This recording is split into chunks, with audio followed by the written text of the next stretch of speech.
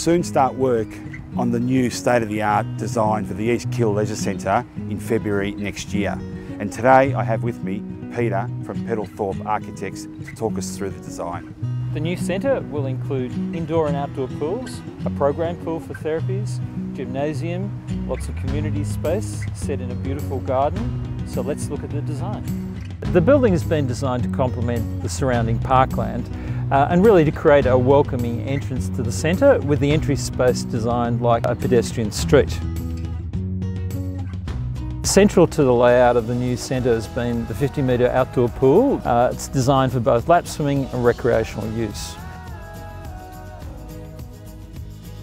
The indoor aquatic centre is a 25-metre lap pool with a dedicated swim pool, hydrotherapy pool, water play area and sauna facilities. It wouldn't be a leisure centre without the new gym, group fitness and spin studios, which are on a second floor and first floor layout.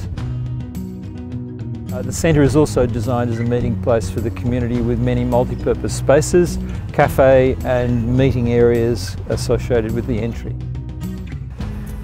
Can't wait to see this exciting and magnificent project come to life. So please visit our Moonee Valley website to find out more details.